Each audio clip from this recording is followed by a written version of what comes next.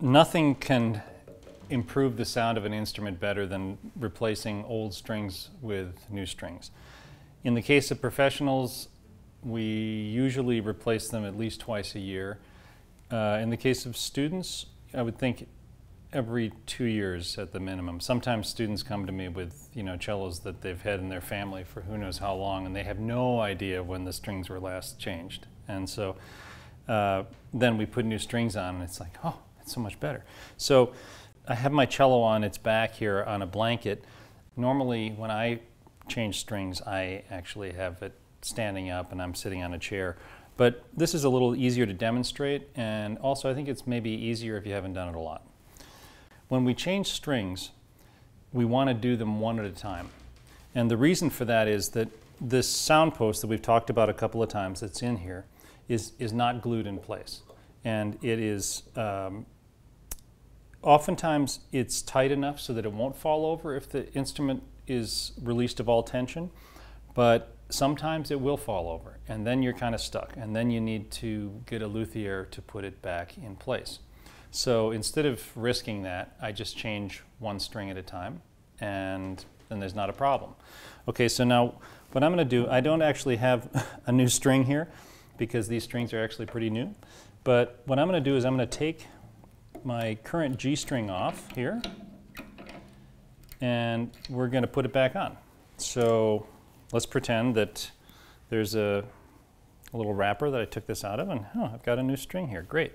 Okay, so the first thing we want to do is we want to lubricate these grooves, because what will happen is when we tune the cello, the bridge will tend to pull further and further in this direction, and then sometimes the bridge bends. And so we don't want that to happen. We want the strings to glide smoothly over through both grooves. So here we are. We're going to use a pencil and put some graphite in the groove on the nut, and now we're going to do the same thing on the bridge with a pencil. So these should be nice and slippery, and the string should flow through that pretty nicely.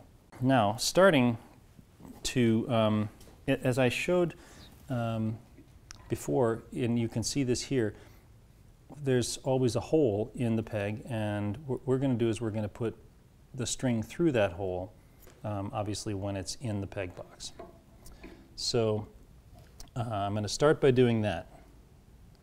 Now I don't want to put it too far through the hole, maybe 1/4 of an inch, and then I'm going to wind around like this, and I am going to try to roll over the previous winding when I start, and eventually I want the winding to end up near the edge of the peg box. In the case of these two pegs, that'll be this side, and in the case of these two pegs, it'd be this side.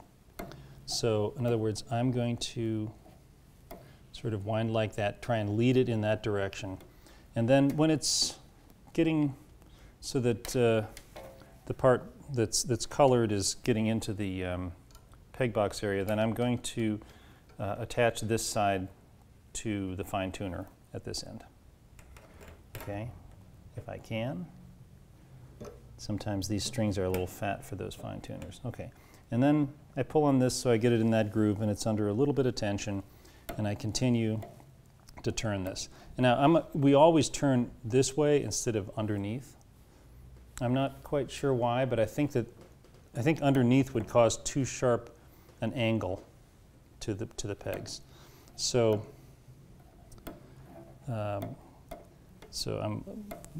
in position on both the bridge and in the nut, and I've got the winding near the edge of the peg box, and that's in good shape. So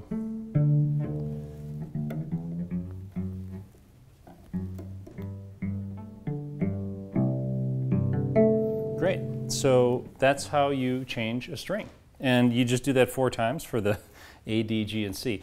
Now, the position of, or the peg associated with the A string is always going to be this peg, and the peg associated with the D string, this peg, G, C. I've seen some people change around the G and the C, but the C strings are usually a little shorter, and so you'll want to do it like this. So A, D, G, C.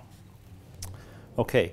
Now when you've changed all 4 strings, chances are, even if you've lubricated the bridge and everything, and you've tuned them up, chances are the bridge is going to have leaned over a little bit. Now, this bridge is actually really straight right now, so this isn't the clearest demonstration, but there is a little bit of lean going this way. And so what I'm going to do is I come around to this side of the cello and, excuse me, I put my elbows on the cello and pull the bridge back just a little bit to make sure that it's perpendicular. And that works out really well. So nobody got hurt, and we got a perpendicular bridge, and it's all tuned. So that's how you change strings. It's something you should do. And if you don't know when you last changed them, it's time to change them.